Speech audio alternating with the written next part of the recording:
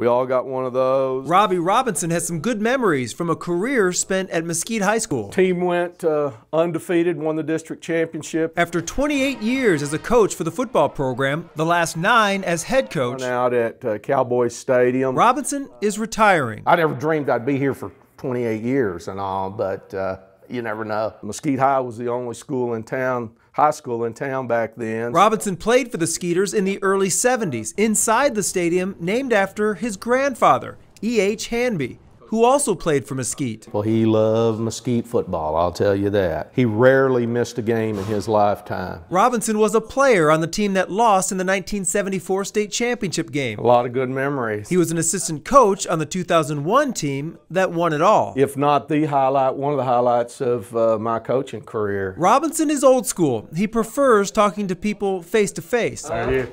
Good to see you. He doesn't even own a cell phone. You know, we all just kind of laugh because he's just not a cell phone guy. He doesn't have one.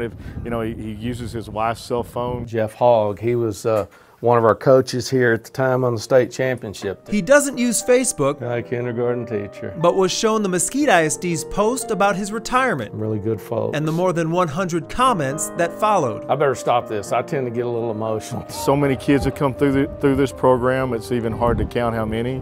And every one of them have taken something away and made their foundation as a man so much stronger. When you leave, I'll be the oldest guy here, so.